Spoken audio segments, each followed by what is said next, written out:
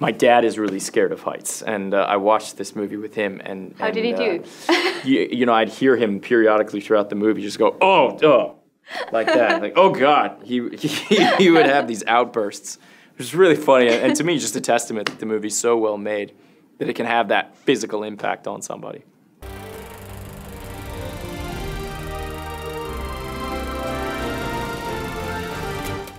When people ask me, why do you risk death?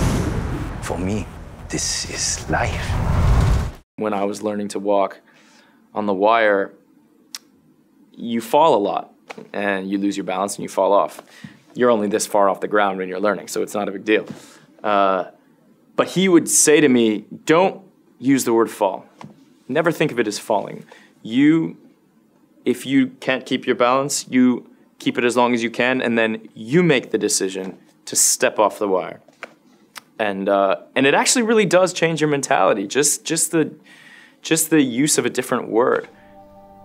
I think I understand now. You know, Philippe, what you're doing, I may not understand it. But it's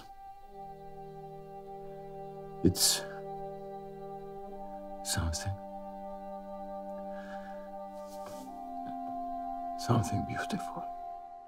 This is where Papa Rudy comes in, because as a mentor, I tell Joseph, Philippe, and I tell the audience at the same time, what he's doing, what you're doing is extremely difficult.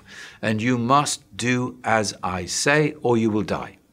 Simple as that. Mm-hmm. So that by the time, you know, the audience, having been introduced to all these ideas, by the time he is up there on the wire, the audience are with him. So that the audience aren't looking up from a distance. They're on the wire with him. Mm-hmm. And they're on the wire with him because I believe Zemeckis wants everyone's dream to come true. Go accomplish your dream even though you think it's impossible. Voila, my dream. And this is you? Yes, it will be the most glorious high wire walk in history.